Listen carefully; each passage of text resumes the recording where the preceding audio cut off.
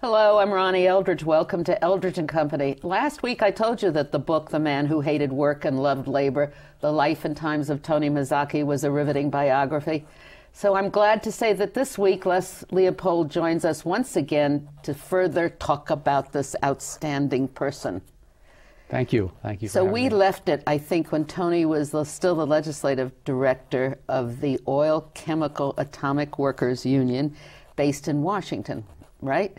Correct. He was working out of the... And he was out there energizing the public and making all these bridges between different groups and advocates to further improve working conditions for working people.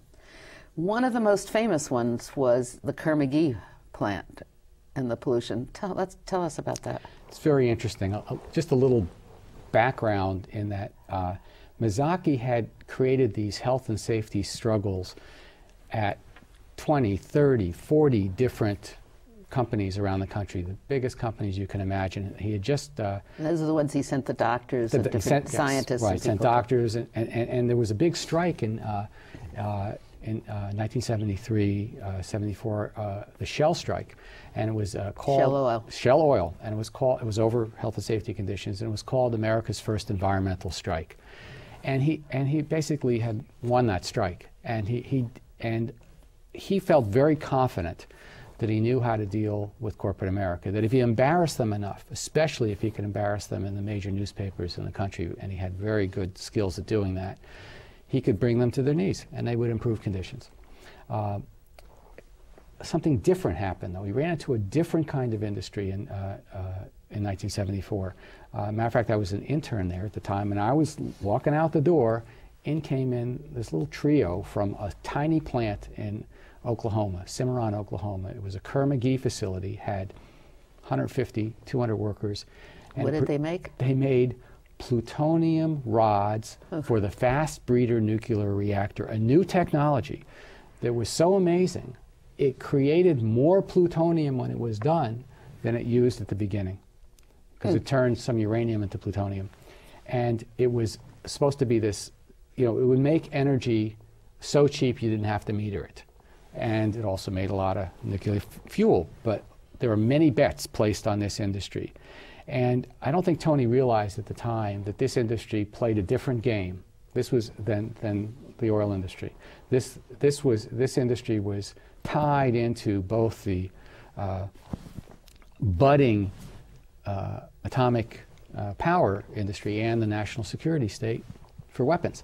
Was this part of the military-industrial complex? Well, I think Kerr-McGee was the largest producer of a miner of uranium in the country, so they were definitely involved in that. And they saw their chance to get into this fast breeder reactor business. The problem was, well, from their point of view, they didn't want a union there. So they were trying to eliminate the union. They were trying to, at that point, a few years before, they had a strike, and it was a right-to-work state, so you didn't have to join the union. There were only 20 members of the union left out of 150. And this was OCAW. Oil Chemical and Atomic Workers Union. And so it was a very weak union. They wanted to get rid of it entirely. And these people were coming into Tony's office asking for help. Two men, and the third wheel was this young, skinny little gal named Karen Silkwood. And Tony heard their complaints, and it was just, it was a disaster there. They had no idea that plutonium was the most deadly substance ever found. They didn't know there was any connection with cancer. They had no idea that when these alarms went off and they found readings in their noses meant that the stuff was in their lungs. They had no idea about anything. The turnover rate in the plant was so bad, 60% of the workers left every year. So you're making a nuclear product with a workforce that's turning over virtually every day. People are leaving. So Tony heard this, and he just... Did Tony know the danger of plutonium? Oh, God, yeah. No, he was well aware. But he thought this was an absolute loser, that there was nothing. He said, okay, I'll have my assistant work with you, a guy named Steve Watt, a very young man, 25 at the time, I think, work with you to prepare testimony for the Atomic Energy Commission. I listened to the tapes of his working with them, and it's just, it's just like, it was just a hellhole. And Tony said, no way is this going to work out. Problems. No, there's just no way we're going to win this. It's a loser. Matter of fact, the atomic people in the union never let Tony get near an atomic plant because they were totally tied into the national security state, and he was considered kind of a radical. And so this is all inter stuff. So the fact that they even sent these people to his office meant that it was a loser. Right. Right. So it was just so. Tony goes into his office, and when the gang was about to go out for dinner, Karen Silkwood slips into his office and says, "I'm going to tell you something. I haven't told anybody else, but I think they're cheating on their quality control tests." Tony goes, "What did you say?" And she explains that they take X-rays of the welds on these plutonium rods, and when there were cracks in the welds, and they take the X-ray and take a black magic marker and just cover in the white crack and pass it. And Tony says, "Do you have documentation of that?" And she says, "Yes, and I've got some computer records also that we've been doctoring." Now Tony's eyes light up because he realizes that nobody cares if these workers are going to die in the long run because they're just, that's the black box of the workplace, and people, that's not a story. The real story was if this control rod failed in the fast breeder reactor, you got a problem because plutonium is so dangerous. The Atomic Energy Commission had studies already that showed that if there was a plant they were thinking of building near Detroit, if it failed, if it had a meltdown, an area the size of Pennsylvania would be contaminated. Seriously contaminated with hundreds of thousands of deaths. So this was a big deal. Tony's friend, Dan Burnham, on the New York Times, had the guy who broke the Serpico police corruption case. Tony thought was the perfect person for this story. So he told Karen Silkwood, "Look, don't tell anybody. I want you only to report to my assistant. Go back to the plant, get the evidence, and I will hook you up with David Burnham, and we'll have a huge story in the Times. In the meantime, I will bring some scientists in to educate people in the plant. That'll allow us to maybe win the decertification election. But then the Burnham thing will allow us to win a contract, because what's going to happen, it's going to be just like the oil industry. If they see all this negative press, the industry in general will jump on Kerr-McGee and say, settle this contract." That was the game plan. Was Karen a worker there? Karen a worker, she was had some college. She was in the quality control lab. So she wasn't a production worker. She was a little higher position. And she was, I listened to these tapes. She was a sharp cookie. First thing that happened, by the way, this whole thing I'm going to describe now happens quickly. So this is the end of September when they come into the office. She goes back to the plant and she reports to Steve Watka, and they tape these conversations with Tony's her assistant. Right? They tape these conversations on the phone, and they bring in these scientists who talk to the workers. And I had listened to the tapes of that too, and it was remarkable because the workers had no clue, and they start saying, all of a sudden you could hear in the middle of these lecture from these scientists from the University of Minnesota, they start realizing they've been poisoned. And they start asking about, well, the company says when they clean out our noses that we're okay when the readings go down. Is that true? And the doc's saying, well, no, it means it's not true. It got to your lung. They give us these vitamins, these chelated compounds. Will that get it out of our system? And they say, well, not really. And they're hearing a lot of bad news. So is Karen Silkwood. And she has this aha moment where she realized she's been poisoned as well, because she's in the plant like everybody else, and the alarms have been going off, and she's been contaminated mildly like everybody else, and she's starting to worry. Well, needless to say, the word gets out and they win the decertification election. And now the next step has to happen. She's got to take the materials that she has, and she claims she has them, and she's going to bring them to Burnham. What was the decertification? I'm sorry. Decertification, getting rid of the union. There's an election to get rid of the union. The union wins. Before Tony got involved, there was no chance that the union was going to win. But when they saw their health was so imperiled, they figured we should listen to the union. We need a union in here. But now they have to get the contract. The company could just go force them out on strike, replace them with more farm workers from, farm boys and girls from Oklahoma, and they'll lose again. Which was always the danger. Always the danger, and that's what happened 2 years earlier. Yeah. So Tony arranges that they're moving towards this meeting with Burnham, and she claims she's got everything all together, and she's talking to Steve Watka on the phone about it. And the next day she goes in the plant, and all the alarms are going off. she's hot herself, hotter than she's ever been before. And they clean her out and scrub her down, and they're trying to figure out how she got contaminated. She goes home, she comes back in, and worse. Now it's worse. It's 1,000 times worse than before. And this is where, if you've seen the movie Silkwood, this is where they really scrub her down. It's all painful. But now they feel justified in trying to find the source. So they go into her house. Who is they? They meaning the company and security service of the company. Goes into the house, rips it all apart. Later on, people testify that they were reading her diaries and everything else. They're looking supposedly for the source, and we think they were looking for the documents. They weren't there. She had them someplace else. They don't say, oh, we'll put you in a motel while we're ripping your house apart. No, they put her in a car and grill her with lawyers, because now they suspect her of smuggling plutonium out of the plant. Think about that. How do you get out of the plant with plutonium when you have the alarms there? I mean, it's a very interesting thing. And why would you do that? Why would you do that? Well, that comes up later. They say she did it to kind of promote the union. She's very scared now. She had kids when she was younger. She wants to get married and have kids again. She feels like she's not going to be able to. She's very upset. Tony intervenes. Watka tells her not to talk to any lawyers anymore, only if he's there. They send her to New Mexico to get almost like an MRI, a whole body scan to see how bad off she is. They say, well, it's not that bad, although their scale was based on a 200-pound man instead of a 90-pound asthmatic smoker. So she probably was seriously exposed. She comes back. Tony moves up the meeting with Burnham in Oklahoma City, and she comes back, goes to a union meeting, and she confides to her friend at the end of the union meeting. She's crying. She's afraid she's going to die, that she's been exposed, but she felt very proud. She holds the papers and says, "I've got the goods on them." And she tells her friend, she wasn't supposed to tell anybody, but she tells her friend, "I'm going right now to meet with the New York Times."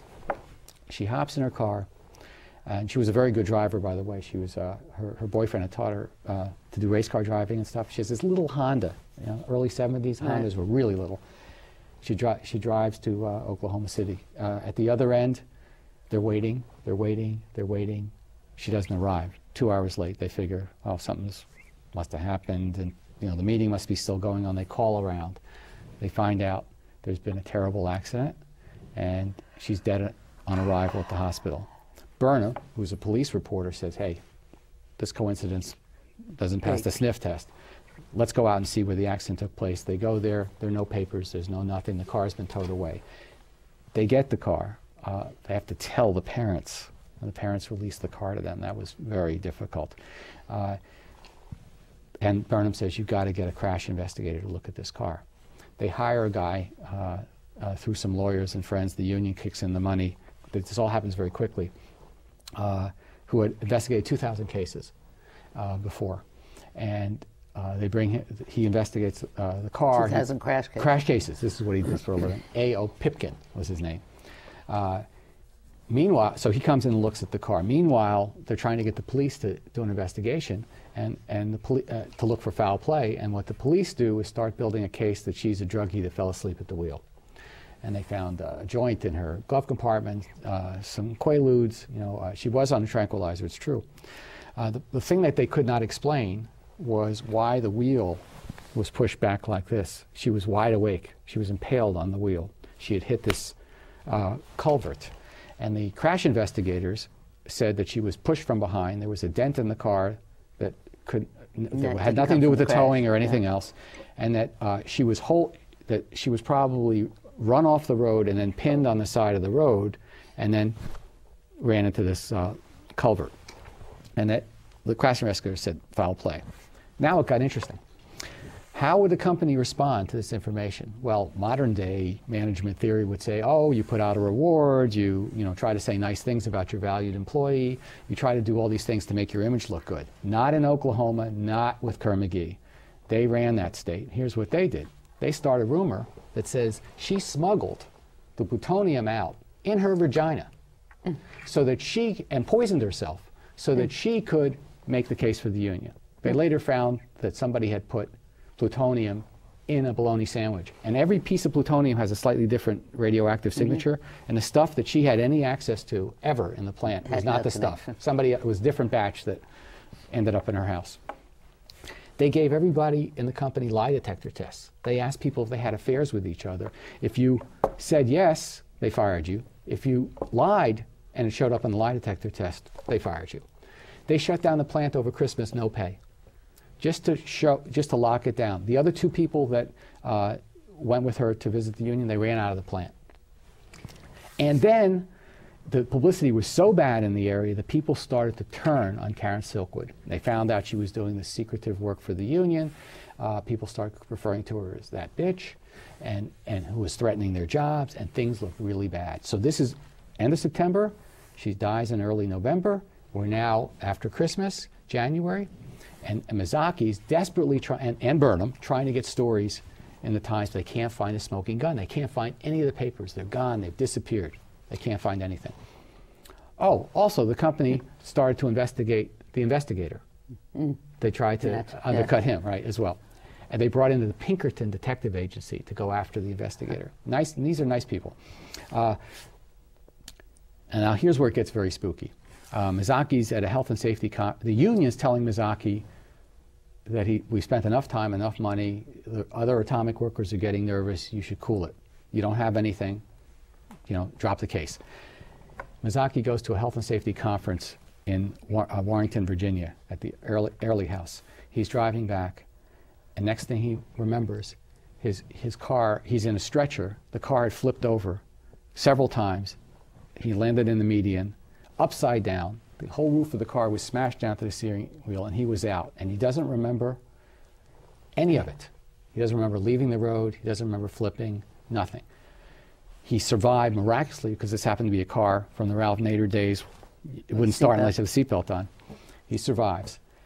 But he's very worried now because he thinks he was set up, that somebody gave him something. He can't believe that this happened. Another coincidence. Had he died, the whole thing would have been over. Nobody would have ever heard about Karen Silkwood. Then somebody named Ronnie Eldridge. Oh, come on. Right. Assigned a reporter to go and to write something about this. And a good story appeared in Ms., another story appeared in Rolling Stone, NPR did some stuff. And Tony did he did what every good trade unionist does when their leaders tell them to shut up. He went around and talked to everybody. And a couple of women from now. She became a big feminist symbol. Right.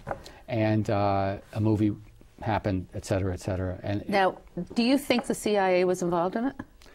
Do they think the CIA? Did he think the CIA was involved in it? I don't know if it was when we asked the CIA for a FOIA, Freedom of Information Act, they said they will neither confirm nor deny that they have any information on Tony Mazzocchi. And then when we appealed it, they said the same thing. But so you never got it? You never got a confirmation? No. It's interesting. In 1977, about a year and a half later, when he became vice president, they'd had to move from Washington to Denver, where the union's headquarters were. And he's taking a clock off his kitchen wall. Oh, that's right. And something falls to the floor, and his wife looks at it and goes, "It's a bug." And Mazzocchi figures, "Oh my God, another cockroach," and he takes off his shoe. He's ready to hit it. And his wife says, "No, it's a listening device." I don't know why she thought it was, but it was a little metallic thing, kind of broken open, and a little... Yeah. And it was. And it was. He gave it to someone who actually had a CIA connection, and the guy put it back together again and said, "What are you doing that's so interesting to the National Security Agency?" So the union itself, so he was looking to improve working conditions. The atomic workers were concerned about their own health, but they were also concerned about their jobs. So as he would make more of a fuss, then the union would worry about losing it, or what? Would they? Well, actually, there was a huge battle was brewing between kind of the national security state side, Cold War side of the union, and this more progressive, we want to lead the environmental movement and build a new workers' movement. And the union, at the rank and file, was about, I'd say, 75-25 on Mazzocchi's side. But the leadership, because all the elections took place through a delegate system, was almost evenly split. And I believe, personally, that the national security state CIA forces and their handlers in those agencies didn't want to lose this union. The last person on earth that they wanted president of the union was Tony Mazzocchi. So they did everything they could to We don't defeat have him. much time left Oh again. my God. So when he ran, finally, he lost. He lost by this narrow vote, and all kinds of things happened in the election. But he wasn't disillusioned. Never. Never. So then he went on. But in the meantime, he created or he was partly responsible for the Labor Institute. Labor Institute, which and also you now head. Yes, and also in which you interned. You were it started out of an internship with him, and then he later came and worked with us, and then we started another institute called the Public Health Institute. And then he also started a whole new political apparatus. In his campaigns, he raised the idea of it was time for workers to have an independent political party. And he spent the last 20 years of his life really working on that, as well as single-payer health care. So he wanted a Labor Party that stood for issues and fought the attempts to get into electoral politics. At first. See, he didn't believe in rinky-dink spoiler politics. He knew a Labor Party couldn't elect, a dog catcher. Right. Nothing. So he wanted to build a party over a long period of time that changed the dialogue in the country so that things were discussed that wouldn't be discussed between the two major parties. Now, he saw that 9/11 and the advent of Bush was going to dramatically change, slow down his timetable, but he was a very patient man. He wanted 100,000 active members before they engaged in electoral activities.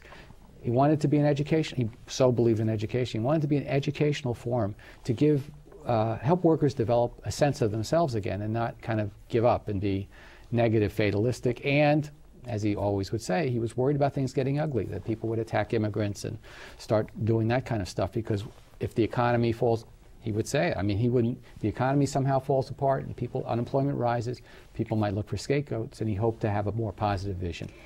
By the time he was working with you at the Labor Institute and the Public Health Institute, he had left the union. He left the union, and then 7 years later, he got back in as the #2 guy, as Secretary-Treasurer, which almost never happens all in the these labor different movement. alliances in politics. Well, very the union got political. As he predicted, the union got a lot smaller, and he formed an alliance with a guy who actually became more and more progressive as time went on, and they actually did wonderful things. But eventually was really responsible for the demise, right?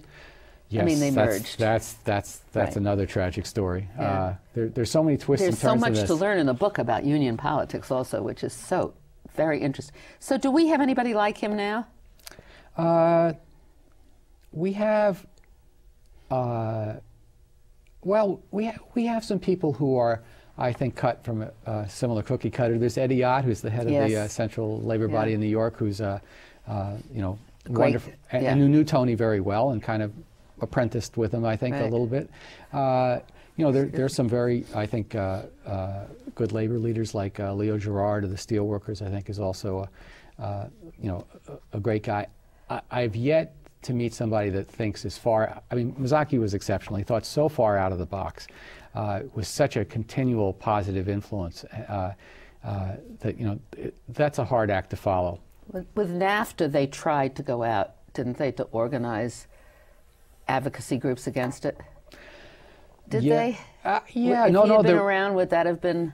Well, he was around for that. He was around. Yeah, there for actually NAFTA. was a very good labor environmental alliance over NAFTA. It was very close. Oh yeah, he was involved in that too. He was involved in the whole healthcare struggle. I don't think he could have single-handedly bucked the.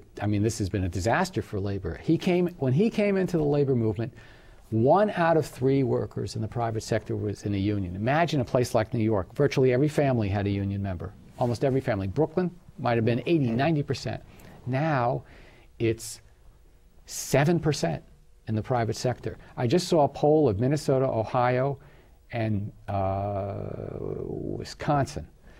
And 78% of those people, the poll said, have nobody in their family involved in any union, public or private. It's been quite a collapse. But that didn't deter him, because he says, history's it's just when you think it's all over, it's going to change. Workers start to get their act together and start doing stuff. So he never thought there was any reason to quit on working people, and that they'll find a way. Should we play a little bit of him saying that? So, brothers and sisters, I ask that you join in this debate, and I ask that you remember that you will have played a very distinctive part in the history of this nation, because someone will look back someday and say, where did this movement originate? Who fired that first shot? Rarely in our lifetimes do we get a chance to participate in a historical experience that reshapes the nation. That's what this proposal is all about. There's no insurance it's going to be successful. However, for our movement, that timepiece of destiny is ticking, and we are past the midnight of despair. And for our movement, I see a thunderous dawn approaching, and it's exclaiming, this is the moment, this is the moment, this is our moment. Thank you.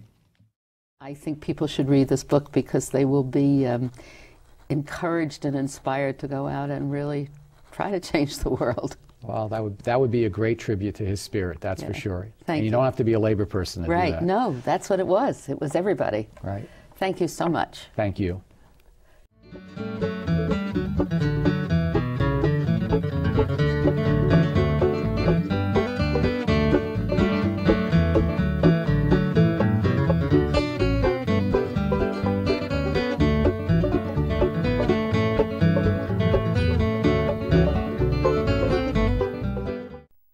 If there are any people you'd like to hear and topics you'd like us to explore, please let me know. You can write to me at CUNY TV, 365 Fifth Avenue, New York, New York, 10016, or you can go to the website at cuny.tv and click on Contact Us. I look forward to hearing from you.